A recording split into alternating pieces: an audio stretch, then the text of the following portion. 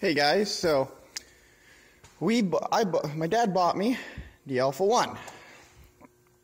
So here it is. I just thought I'd do a video about it and maybe compare it to his one. He bought a 2018 last year, so it's not the monorail, it's just a regular mountain cat, and I talked him into getting the Alpha for me this year. So I did get the short track. I just figured that I play around a lot in the short track. I did demo last year. Short track can go basically anywhere long track is. There's not much advantage to long track, plus it's like $1,000 cheaper. So I got this here bag on the back. It just unclips and slides off. I was thinking about getting rails, but you know, they're like double the price of the bag, and I don't need them. My dad's got them, so I don't need them. We put some coolant stuff in it. It's not like coolant, it's a different stuff. I don't remember what they call it, but it's supposed to make it so it won't overheat on trail. Because if anybody's ever ridden the new ones, you know damn well these things will overheat on the trail a lot. So I bought that stuff. Hopefully it won't overheat this year like that one did last year. We did to that one too. So, I mean, I got the loud can on it. I got this big bumper. I do recommend anybody who buys these, put a bumper on them and a skid plate. You can see the green kind of along the bottom. There's a skid plate under it, and I got this big bumper on the front. And that just is for protection, because your air breather, your air box is right here.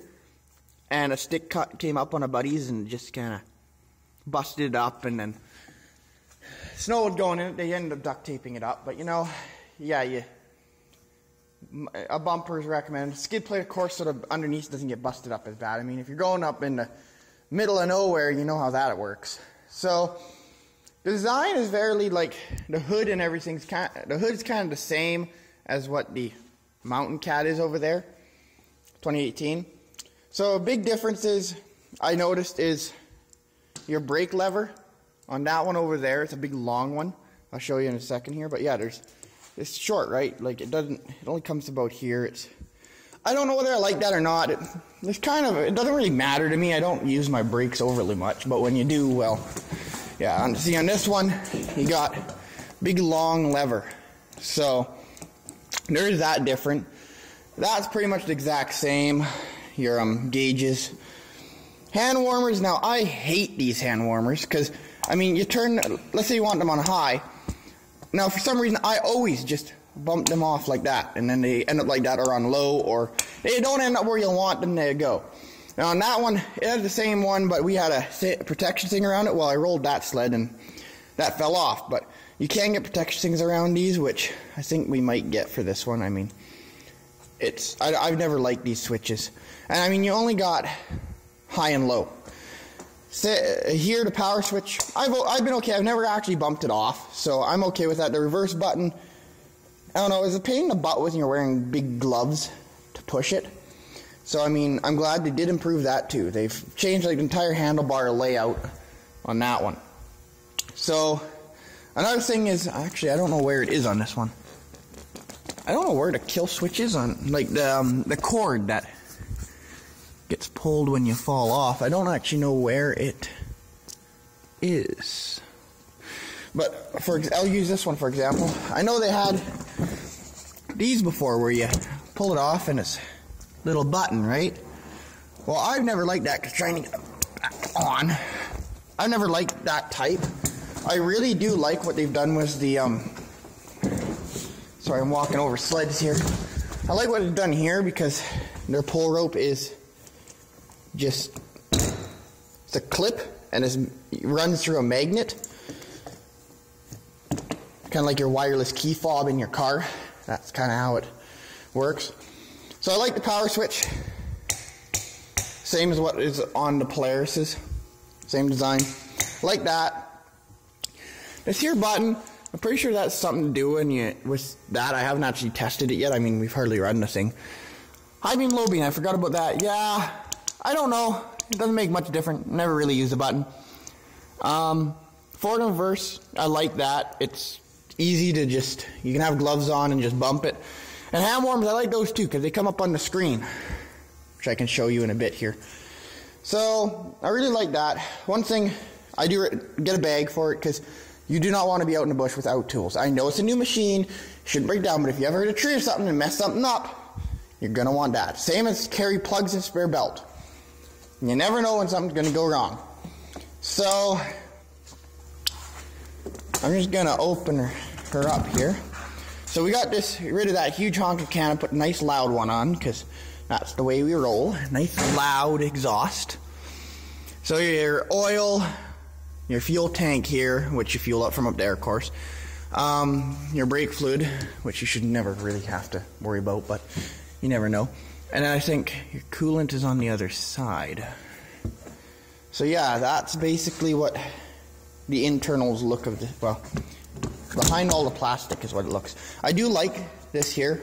I don't know how much it'll withstand, if it'll get busted up, but I do like the design. You just flip it open, it'll pop off. This entire thing, like the entire hood pops off. It's just one screw, I think, up from underneath, and the whole thing just kind of lifts off, like unclips. I do like that too. It's really nice. There, yeah. So yeah, it's got an exhaust sensor, of course. There's your coolant right there, which it's got stuff in it, I hope. Your belt. Now, one thing we found is we're gonna probably mount our belt on this one right here, our spare belt, because these things never come with a spare belt anymore. That is what we're gonna do. Put a spare belt on it. Why is that? I feel like it's not quite. Like on this one here, which side would that be on? That would be on, spin it around, it's going to be on the other side. I think we did it to this one. I'll just give you a little example. Yeah, see? There's a spare belt, so we just cut the ties and put it on if we need to. So, yeah, this is my dad's sled. He'll be running it. I'll be running that one. I mean, he'll ride this one just to test it out, see how it is. I love the coloring of it. I mean, purple, green, and black. It's perfect. One thing I did want to go show you guys. I can't show you that. It's in the way. Stuff's in the way. Other sleds, but like that one last year, you cannot just grab onto it, both feet on the ground. Oh, okay. Hold on a second. I need better footing. There. Look at that. You tip it over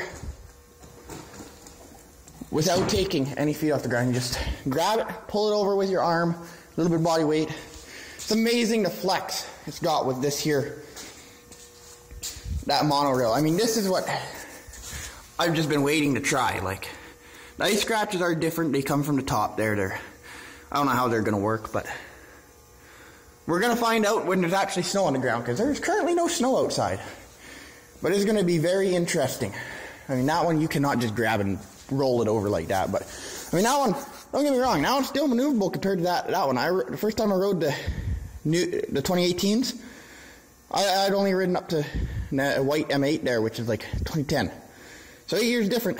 And holy crap, that thing can frickin', you can roll it over so easy. So I'm just going to fire it up for you guys so you can hear it.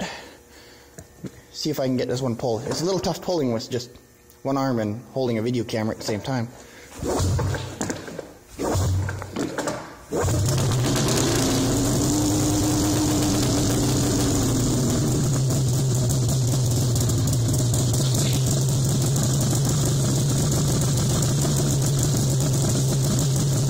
That's how your hand warmers work.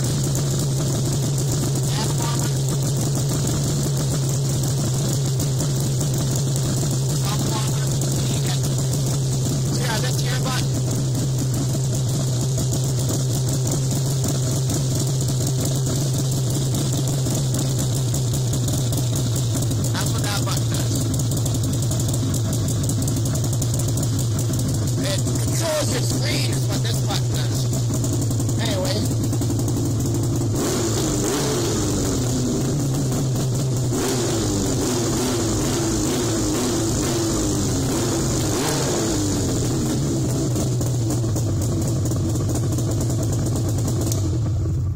You get the drift. It sounds freaking gnarly with the can on it, and yeah, I just want to do a video on that.